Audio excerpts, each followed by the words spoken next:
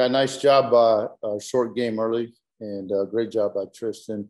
Solid defense throughout the day, and just a pretty efficient win of what we needed and what we were expecting. And you don't take anyone for granted, but when you're able to be in a position like that and take care of it, kind of sets up our pitching for tomorrow as well. Thank you, Coach. Danny, go ahead. David, first with Tristan, I think it was 82 pitches. Does that kind of save him for later in the regional if you do need him? I mean, it's possible.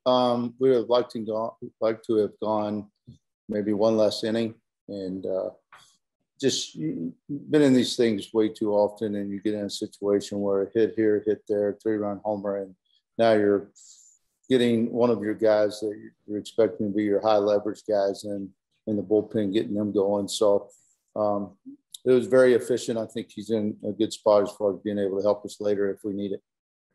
And then I'm sure we're going to talk to him in a couple minutes, but before the game, was he amped at all? Did you need to settle him down, or was he just cool and collected and ready to go, considering, how much of a Longhorn fan he is? And I'm sure he has been waiting for this moment for a while. I didn't notice anything different from Tristan, and you never know. I mean, that environment's completely different. Even a Friday, Saturday opener in the Big 12, you can just feel the buzz immediately, and you just don't know how guys are going to react. And I thought he did a nice job of being Tristan Stevens and just attacking the strike zone. But I think he trusts himself when it comes to preparation and his routines, and he knows he's put the work in. And so, he depends on that. Go ahead. David, Ivan kind of sets a tone for you guys with that big home run. How important was that for him to kind of get back to what he's been so successful doing this year? Yeah, I mean, it's all about confidence, and it was a pitch he handled really well and hit it a long ways. And I just think that when Ivan stays in the middle of the field, he gets better recognition of the off speed, and he's in a good spot. And if they want to try to beat him hard in, he can handle it and stay in the middle of the field. So I think Ivan's going to have a great weekend, or potentially be good the rest of postseason if he just stays confident and just stays with his approach. And have you guys made a decision about the starter tomorrow, or is that kind of dependent upon what happens with this game later on? No, Ty's throwing tomorrow, no doubt. Yeah. Joe Cook, go ahead. David, I guess aside from Trey's defense, was there anything that you didn't really like? It seemed like you were pretty complete in every facet today. I'll tell you what I really liked first is how we handled our short game early, because I think you get in a situation like this and, you feel like you're going to get a pitch to drive, and so you get out of your swing or you try to do too much. And understanding that taking care of your job and handling that was outstanding. Other than, Trey's couple of mishaps, I thought Mitch did a poor job on the read at third base. He thought the ball was tip foul, and it's not his job to think there. It's his job to react and let the umpire tell him. But overall, pretty clean game for us. I thought Cy did a nice job behind the play as well. Nick Moyle, go ahead. Yeah, David, the guys came in, they looked like they were really sort of locked in, just, 1, 2, 3 inning for Tristan, and then you guys get a couple of runs in the bottom of the first. Just what do you think about the energy and attitude they came out with to play with today? Outstanding. I mean, we talk about a funnel system where you kind of show up at the ballpark, you get a little closer to batting practice. Pretty calm, not a lot of messing around, but I didn't sense any kind of nervousness. I just sensed the same kind of deal. And I mean, they don't know what to expect. We don't have any of them that's really played in postseason. So for them to just go out there and just kind of go business as usual was pretty important for us today. And they did a nice job of handling that. But the energy was different. I'm telling you, the energy was definitely different. You could feel it. But just really proud of them getting that first one under the belt. Yeah, I'm curious, actually, the Twitter account for the people out at Occupy Left Field, they said that CDC sent them like a letter just kind of supporting them, curious, what you think of that sort of, the AD throwing those guys some love out there for being as crazy as they are. Well, I didn't know that was happening from Twitter during the game, but I will definitely say that's awesome because they're a huge piece of our fan base. they've kind of got their little niche out there, and that's their go-to. I'm just trying to figure out how to get them within the stadium a little closer, and allow them to basically do the same thing. Got one last one. Kirk, go ahead. I'm shocked you aren't on Twitter during the game, David, first of all. Yeah. I don't know if it's a hitting slump. I know 4 or 5 of your guys really did not hit the ball well, but boy, if you could just speak to the comfortability at home and being in the dish and how much that helped relax the players. Yeah, and let's be honest. I think the stuff is different than what we've faced. I think the important piece of understanding that is to make sure that we didn't try to do more because the stuff was different. And I think we have to learn from that and understand stuff is at times going to be better. But if you can just stay locked in on what you're good at, then you got a chance to have success. And I think that's a key and a lesson for them. And who did steal Trey Faltini's uniform today? Oh, come on now, Kurt. That wasn't him. Aren't you as shocked as we were? I mean, it's the game. I mean, the first one, I don't think he made contact with the ball, but, he's been incredible. So, it's just one of those days, and he'll catch his breath and be ready to go. Yeah. Thanks, David. Mm-hmm. Thanks, Coach. Appreciate the time. Congrats. Okay, thanks. Hey, Tristan, when we talked to Mike yesterday, he talked about the importance of winning the first game of a regional and not, getting into a hole in a double elimination tournament. So how big was this win and coming out and getting this 11-0 dub? It was big, I think that kind of just helps sets the tone for the weekend and kind of just, get the ball rolling again. Obviously the Big 12 tournament didn't end the way we wanted it to, but obviously that's in the past, and now we're on to regionals. And I think this game kind of just gets the momentum going for this team.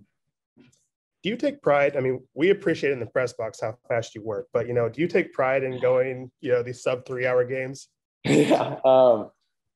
I don't know. I mean, that's just kind of me getting in my rhythm, I really don't even notice that I work fast. It's kind of just, when you're in that environment and when I'm in that mode, I just kind of want to get the ball and I want to go and I want to be the aggressor. And that's, I guess, turns into short games, which I'm okay with as well. So, yeah. Joe Cook, go ahead. Tristan, what was the biggest thing that you and Sean thought you needed to emphasize ahead of this lineup, and how do you think you did doing that today? The big thing was attack. It seems about this time of the year, walks and free 90s will set the good teams, maybe in a hole. And so for me today, it was just do what I've always done and challenge the hitters and let my defense work, and it worked out today. Dustin, you're up. Tristan, a lot of things were different today, the crowd size, the stakes, but it seemed like you were the exact same guy. Is that how it felt to you, just another start? Yeah.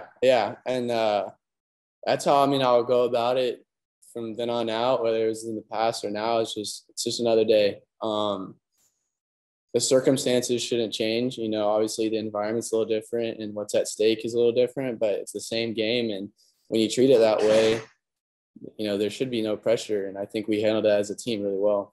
How much did you enjoy seeing that offense give you that big lead early on? It was awesome. We know what this offense is capable of, and we know that they got in that little slump last weekend. And so it was nice to see them not only get those hits, but execute the short game as well. We got a couple of bunts down, and that was really encouraging because we do have that speed to put the pressure on the defense, and not just our hitting, but in our, our bunting as well. Joe Cook, go ahead. Tristan, what was it like seeing a tie on the clipboard for one of your starts? And was there anything different about how you and him would talk in the dugout because he was charting things? Yeah, no, it wasn't really too different. It was kind of weird because, I kind of, give him a little advice in between his innings on a Friday. And so it was different when he came up to me. So I was like, oh, what's up, Ty? Just kind of threw me out of the blue, but it's nice. The confidence we have with our 3 starters, it's awesome. Got a last one from Kirk. Go ahead. Tristan, can you speak to how comfortable this team is playing at home and then winning in such an overwhelming fashion, what that does for your confidence as a team? Yeah. Our motto is own the dish. And, I think we live by that. And you know, when we have the fans bring the energy that they do, and when we do the preparation that we've done, you know, we don't think anyone can ever beat us here, and that's how it should be. And, you know, that's what we hope will happen. So, yeah, we hope to just keep that motto going on for the rest of the weekend and hopefully the rest of the year. Thanks. Awesome. Thank you all. Thanks, Tristan. Appreciate it. Appreciate you guys.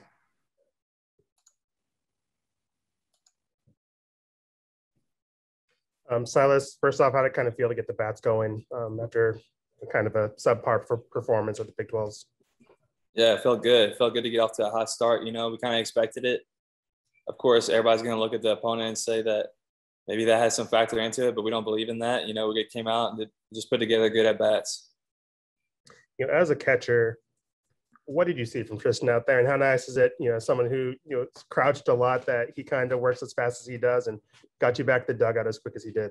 Yeah, Tristan did his thing. You know, we've seen it time and time again. And it's just a credit to his work. He was incredible today, pounded the zone with all his stuff, gave us a chance to win just like he always does. Dustin, go ahead. Silas, you haven't seen or played in an atmosphere like this at Texas before. What was it like, and what allowed you guys to just treat this like any other game despite, you know, the increased stakes and different crowd and stuff like that? Yeah, definitely was a crowd that I'm not used to. You know, that was my first time playing in front of a big crowd. And we really emphasize slowing the game down mentally, you know, and we go out there and just worry about one pitch at a time, worry about what we're doing, not getting caught up in our surroundings. And that's what we did today. And it was a really fun game. And I hope to have a even bigger crowd tomorrow night. Kirk, go ahead. Yeah, Silas, I mean, how big was jumping out to a 6-0 lead too, and just showing that, you know, you guys are here on a mission and just taking care of business? Yeah, that was huge. You know, we want to come out and make a statement to every team in this tournament, and that's what we did. Came out, we put pressure on them, we put barrels on the baseball, and good things happened for us, and we're going to keep rolling. Thanks. Great. Thanks, Silas. Appreciate the time. Thank y'all.